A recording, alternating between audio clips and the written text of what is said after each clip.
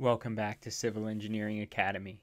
This is Matt, and today we work a problem from the PE Civil Water Resources exam. It's also a problem and some concepts that could show up in the PE Civil Geotechnical exam as well. So let's dive in.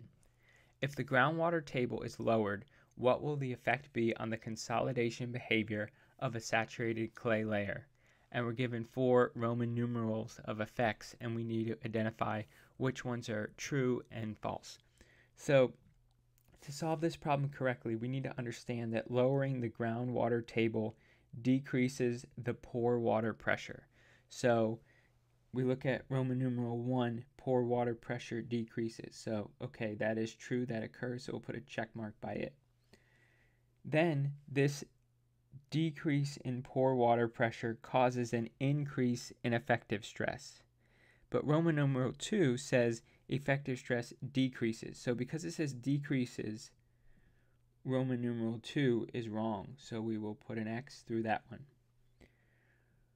Roman numeral 3 says there's additional consolidation of the clay layer. So that is true because when we lower the groundwater table, this decreases the pore water pressure, resulting in an increase in the effective stress, causing additional consolidation of the clay layer.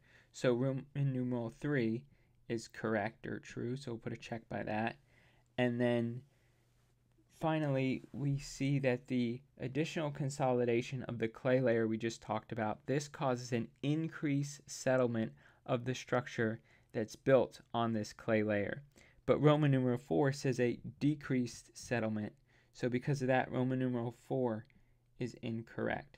So if we look at the answer choices, we see that answer choice A is the correct answer. Roman numeral 1 and Roman numeral 3 show the effects that will be expected if the groundwater table is lowered, and we've successfully answered this problem.